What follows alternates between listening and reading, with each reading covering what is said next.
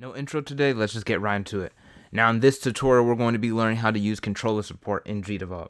Now in many other game engines controller support can be slightly more complicated, but in Gdevelop controller support is actually one of the simplest topics that you can have. But there are a few things that are good to know when dealing with controller support. Now, in order to even access controller support, natively Gdevelop cannot access controllers by itself. So in order for us to access controllers, we have to use extensions. Now, in order to install this extension, this is built in like naturally as a selection here in Gdevelop. So go to the project manager in the top left corner, go to create or search for new extensions, and I'm going to type in gamepad. It was already typed up because I had just typed it up before. And gamepads, and it has parentheses controller. And you can see it gives us access to all of these that are under the bullet points, and we're going to be going over all of these except for maybe the dead zones. Dead zones are not too useful, especially from my testing, but we may go over that. But we also will not be going over the automatic mappers because we want to know how to program these controls ourselves, not automatically. So you want to install this into the project, and you'll know that's installed into the project when you see it on the side of extensions. Now, of course, we need something that we can control, so we need to have a player character. And of course, one of the best players you can control is a platformer. So I'm going to quickly create a platformer character. So I'm going to add a new object, add a sprite, name it player, and add a new animation. And when I add the sprite, I have a sprite selected already, a 32 by 32 cube. And of course, you can easily go to Piskel and edit it yourself and create it yourself. It doesn't take long. I'm going to go to behaviors, add a behavior, and I'm going to have this as a platformer character. Now you want to turn off default controls. This just makes sure we can't control it using the control pad, and just letting you all know that I'm not using the control pad. The controller actually works. And I'm going to set the acceleration as really high. You don't have to change this if you don't like to, but I do like to set the acceleration and deceleration really high so it can have a snappy feel. So I'm going to apply this, and I'm going to drag this onto the scene. And then the last object we want to add for now is the ground object. So I'm going to add another object, add sprite. And then I'm going to call it ground, add a new animation, add a sprite, and I'm going to have this one as a black cube instead. And for this one, go to behaviors first, and then add a behavior, and then add a platform. And make sure the ledges can't be grabbed because we don't want our platform character to be able to grab ledges. And now we have a platform. And we want to drag this onto the scene. I'm going to stretch it out horizontally so it covers the whole scene. And I'm going to just have the player drop down. I'm going to preview this now. And as you can see, the player just simply drops on the floor and doesn't go through it. So everything's working fine right now. Now, how do we actually control the player? Now, the first thing we need to do, and the most common functionality when it comes to controllers, is being able to move using the control stick. Most players who play your game, they will be using control stick. That's what most people are comfortable with. So we want to learn how to access that. Now, it's very easy. You want to add a condition first. Go to other conditions and scroll down until you see the gamepads and controllers. Now you'll see all of these options, and you want to go to where it says gamepad stick is pushed. Now you'll see our first thing that we need to fill out is you see the gamepad identifier. Now the gamepad identifier basically means the same thing as the player. And what I mean by this, you have player 1, player 2, player 3, and player 4. So just to get deeper into this, if I were to plug in a controller, it will automatically have a gamepad identifier of 1. And while that controller is plugged in, if I plug in another controller while it's plugged in, the second controller will have a gamepad identifier of 2, so on and so forth. If I unplug a controller and then plug it back in, it'll have the gamepad identifier of 1. But since we'll only have one controller right now, of course we're going to use 1. And then you see stick left and right. Of course, modern controllers nowadays have 2 control sticks. And of course we want to access the left stick. That's most commonly used for moving. And then you have the direction. You have up, down, left, right, and then any direction. And of course, in this case, we want to start by using left. We want it so we can move left. So I'm going to hit OK, add an action, and go to other actions. Well, not other actions. I'm going to go to the player. And then we want to simulate a left key press. Basically, this is doing the same thing as if we were to press left on the keyboard. So I'm going to hit OK. Now, before you start testing, of course, you need a controller with you. Now, the best way to test it, you could use Bluetooth, but sometimes it doesn't always connect well. Most controllers have a wired connection, so you can just plug it up using a USB. In my case, I'm using a Nintendo Switch controller, and we'll get more into that later, the controller that supports. But I'm going to just plug this into my computer at the moment, and I'm going to start using it. So now I preview, and if you have a controller with you, you should be testing this. But if I press left on my control stick, it now moves to the left. And you can do the same thing for all the other directions. In this case, I'm going to just copy and paste it once. And instead of moving left, we want to go right. So we want to put, if the direction is pressed in the right direction, instead of simulating left key press, you want to simulate the right key press. So I'm going to once again test this. And you should see that you should be able to move left and right using the control stick. Now, how about accessing buttons? That's also something very common. We have to be able to access button presses. This is also extremely easy. Go to add conditions, other conditions. You can go to gamepad, scroll down where it says gamepads, and then gamepad button press. You also have gamepad button release, but normally when you're playing a game, the moment you press the button, that's when an action occurs, not when you release it. But if you do want to do releasing, you can do that. Of course, gamepad identifier is 1. Now, a few things to know. You'll see that we have Xbox, PS4 controller, and then we have other. Now, the way that this works, the way from my testing and from what the extension says, it supports Xbox controllers. This extension supports PS4 controllers, and it supports PS3 controllers.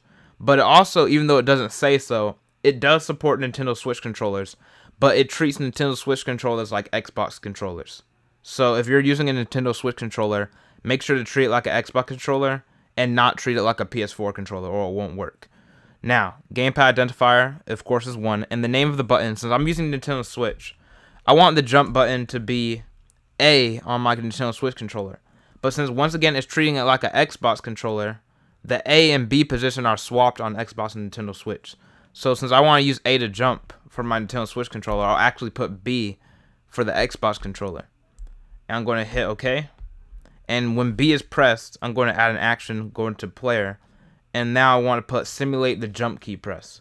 And now I'm going to hit OK and preview this. Now, if I press A, you should jump. You should jump if you press A. And everything's working fine right now. Now I want to show you something. You can't get it mixed up with PlayStation, because I can see the PS4 and PlayStation controller, they have cross, which is the X. You have the square, you have the circle, you have the triangle, and all of these other buttons. If I try to put cross, let's say I try to put cross at the jump button here, which is the X on PlayStation. If I preview this and I try to use A to jump, it actually still treats it. Even when you're using Nintendo Switch, the way it has it mapped out, it'll still treat it like I'm pressing B, because that's where the cross is located. It's in the same position as the B key, or the B button on a Nintendo Switch controller. So technically you don't even have to match it, but it's just better to have it, you know, making more sense in your code. So that's how you do button presses in terms of gameplay. Now you can also, I'm going to go over these conditions. I'm not going to actually create anything for them, but I'm just showing you that you can also, when you're accessing these gamepad buttons, the other where it says up, down, left, and right, this is talking about the control pad, or what people call the D-pad. And so if you want to access that control pad, which a lot of players do use the control pad, especially hardcore players, you want to use up, down, left, and right. You also see you have click stick left and click stick right, and that's because many controllers you can click, especially almost all modern controllers, you can click the control stick, and that can be used for extra functionality for your game. Now that we're done with that part, let's go over vibration. Because, of course, controller vibration makes your game much more dynamic and much more, what's the word for it, much more immersive, I'll say, when you have rumble in your game. Now I'm going to start off by adding an action here in the always condition. Go into other actions and go into gamepad and controllers. Now you'll see that we have advanced gamepad vibration, change the gamepad's active vibration, set gamepad dead zones, and then gamepad vibration. Now we're starting off with this gamepad vibration. This is a simple vibration. You can't really change much with this vibration. It's just very simple. Now, of course, the gamepad identifier, once again, is 1. And then the time of the vibration, this controls how long it's going to vibrate when it starts up. But since this is an always condition, it will vibrate forever anyway. But I'm going to put 0.5 seconds. It really doesn't matter what you put here since it's an always condition. I'm going to preview. Now, right now, I don't feel anything in my controller vibrating at all. So let me make sure everything's working right. Maybe it didn't register. So that's why you have to press a control stick you have to press a button on your controller for it to vibrate. Now, of course, you can't really hear it. It's not a strong vibration, but my controller is vibrating right now. So, if you're using a controller, you should feel vibration. Of course, this won't work if your controller doesn't have vibration. Now, that's a simple vibration. You don't want to always have a weak vibration. So, how do you add a stronger vibration? In order to add a stronger vibration, you go to the advanced gamepad vibration. Of course, you see once again this gamepad identifier. How long do you want to vibrate? And of course, for a strong vibration, you would probably use something like 1 second. And you'll see that we have strong rumble magnitude and the weak rumble magnitude. Because controllers, they have like a weak rumble setting and they have a strong rumble setting. So, of course, it goes up from 0 to 1. Now, when it goes up from 0 to 1, it doesn't mean that there's only 2 values. It's not binary. There's still an infinite number of values between 0 and 1. You could have 0.9, you could have 0.99, you could have 0.009988, something like that. There's still an infinite amount of values that can go between 0 and 1. So don't think you're limited by this just because the magnitude is only 0 and 1. So I'm going to set the strong rumble magnitude as 1. And I'm also going to set the weak rumble magnitude as 0 and see what happens. And see how this feels. You can test out different vibrations. Now, you may be able to hear this on my mic. I'm not sure. I'm putting it close to the mic just in case. But right now my controller is vibrating very strongly. Now, if some controllers have stronger vibrations than others, but this is a very strong vibration. So if you're ever wanting to make a feature in your game where you want the player to feel a lot of impact, you want to use a strong vibration. Now I'm going to set the weak rumble vibration as 1 as well and see what happens. And that makes the vibration even stronger when they're both set to 1. So basically, if you want your rumble to be as strong as possible, you want to set both of these to 1 because your controller has a strong rumble and then it has a weak rumble. So I'm going to stop right here for this vibration. Now, there's a few more things you can do with controller support. There are a few more things you can do. Now, I'm not going to make an event for this. Once again, a lot of these have to be explained. Now, this is to check if a gamepad is connected. Now, I am going to use this later, but this is check if a gamepad is connected. In order for us to actually use this, let's program 2-player controls, because you may be wondering, how do you actually have several people controlling something when you're doing controller support? Now, first of all, I'm going to create a new player. I'm actually going to duplicate this player. I'm going to right-click player and duplicate it. And it's going to be called player 2. And just so it looks different, I'm going to add a sprite and use the blue cube so we can tell the difference between the two. I'm going to delete this old frame and hit apply. Now, what we want to do is, the first thing we want to do is detect that when the gamepad is connected, when a second controller is connected, we want it so the player spawns when a second controller is connected. So I'm going to add a condition, go to other conditions, and then I'm going to go to gamepads and check if a gamepad is connected. Now, once again, remember what I said about gamepad identifier 1, 2, and 3, 4? We're trying to check if the second player is connected, so we want to check if gamepad identifier 2 is connected. And I want to set this as a trigger 1 event because we're about to spawn the player. Because if we don't set this as trigger once, the player will keep spawning, and eventually the game will lag out and eventually even crash because of infinite amount of players spawning. So, after we do this, we want to spawn a player. So we want to click into player 2, create an object. I'm going to create the object at the origin, and of course the origin is 0, 0 on the X and Y, and hit apply. Now, if you have a second controller, you can go get it right now and plug it up. But if you don't have a second controller, you'll have to follow along. But this does work. I have 2 controllers with me. Now I'm going to unplug my mouse so I can actually tell that's happening. And right now you'll see that there's no second player because I haven't connected my second controller. I'm about to connect my second controller in 3, 2, 1, and it's connected. And you'll see that started. And I didn't use my vibration yet, but I didn't stop my vibration. But now you see that there's a second player on the scene. But of course we can't control this second player. So how do we actually control the second player? In order for us to control the second player, it's the same code that we are using at the top up here. So I'm going to duplicate both of this code. I'm going to copy and paste it again. And we can keep the same code. I'm going to set this, instead of simulating right, we'll set this direction as left. And instead of simulating the right key press, we want this to simulate the left key press.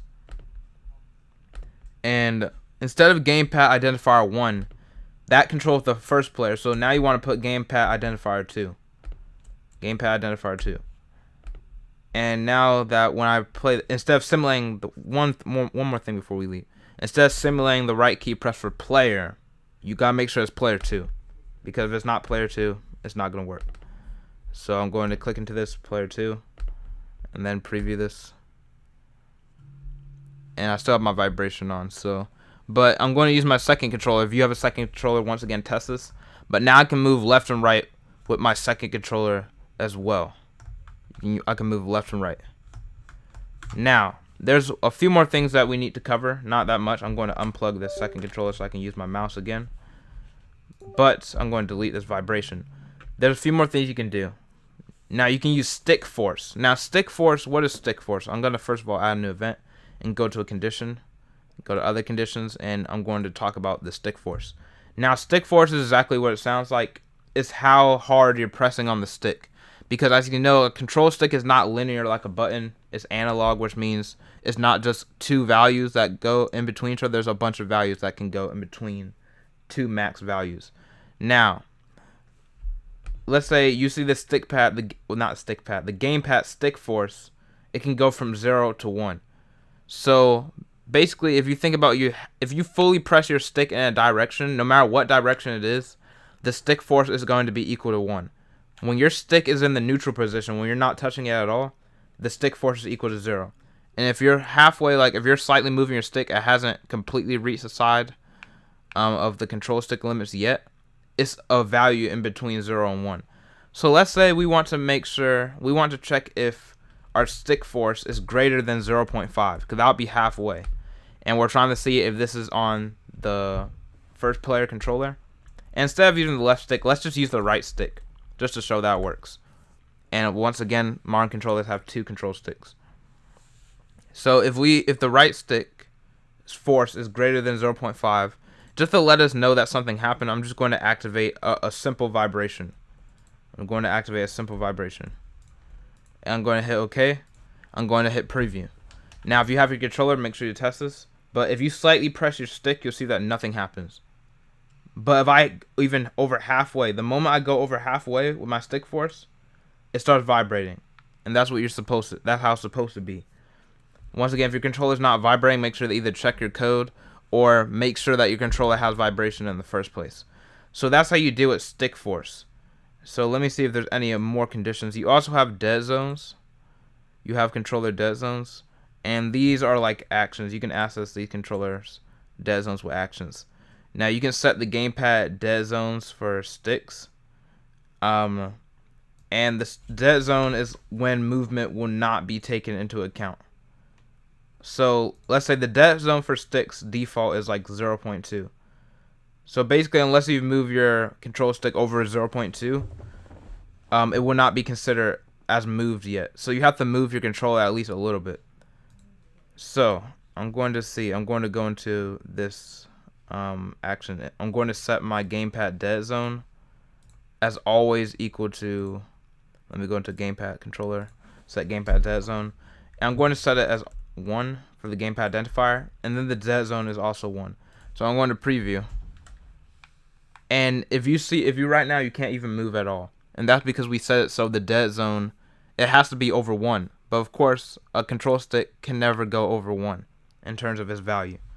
So basically, if you want to make the player like actually have to press the control stick more, you can set a dead zone for the movement, because sometimes people don't like really loose type gameplay. Most time people do like it, so that's why I wasn't really too worried about the dead zone. But just in case you do want to set a setting like this in your game, you can add it using dead zones. And let me see if I missed anything else. I've already went over all these things except for this. You also have gamepad type, because everything else is basically self-explanatory. We've already did stuff like that. And the gamepad type, this is just useful for displaying specific things, like in terms of UI, depending on what controller is connected.